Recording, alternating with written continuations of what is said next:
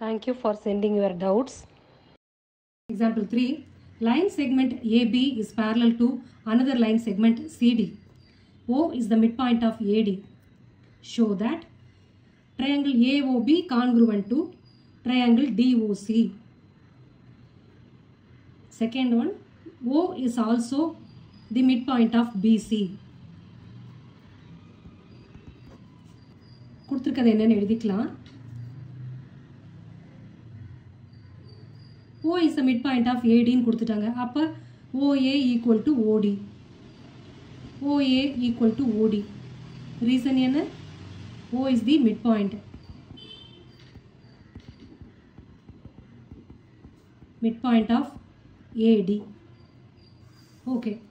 இந்த லைன் ரெண்டு லைனுமே parallel line கொடுத்துட்டாங்க. AB is parallel to CD ன்னு கொடுத்துட்டாங்க.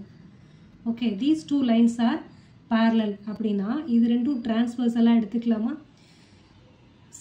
BCயும் ADயும் transversal எடுத்துட்டோம்னா angle Aவும் angle Dயும் equal. Because these two are alternate interior angle of a transversal. அதே மாதிரி angle B equal to angle C. Angle Oன்றது vertically opposite angles. So these two also equal. Angle A equal to angle D ன்றது alternate interior angle of a transversal. Angle Oன்றது angle AOB, angle DOC ரெண்டும் vertically opposite angles. They are equal. Angle A equal to angle D. Reason, they are alternate angles of a transversal.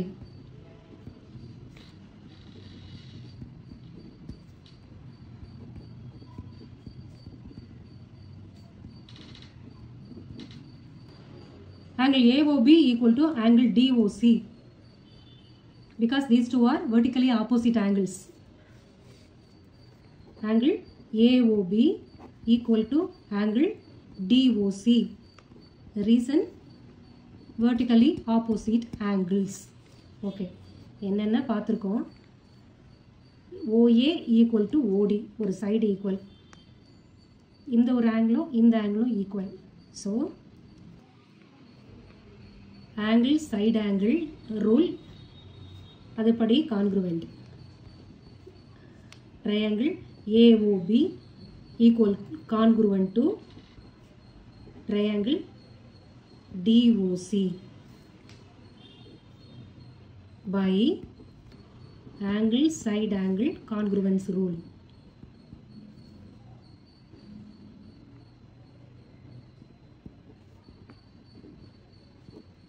Or வேற என்ன பண்ணலாம்? Or by angle side congruence rule. Angle B equal to angle C. அது என்னன்னு எழுதலாம்? Angle ABO equal to angle DCO.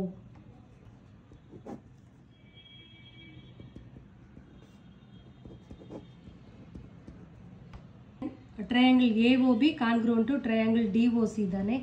அப்ப corresponding all the parts are equal. இந்த angle equal இப்ப பார்த்தோம். அடுத்து இப்ப இந்த சைடும் equal தானே. OB equal to OC தானே. OB equal to OC. Reason என்ன? By corresponding parts of a congruent triangle are equal. By CPCT. Okay. இப்போ ரெண்டும் equal அப்படின்னா O is the midpoint of the line BC.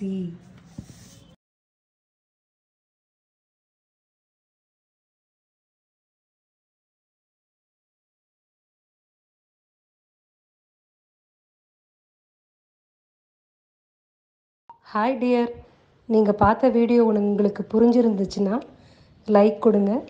Thank you.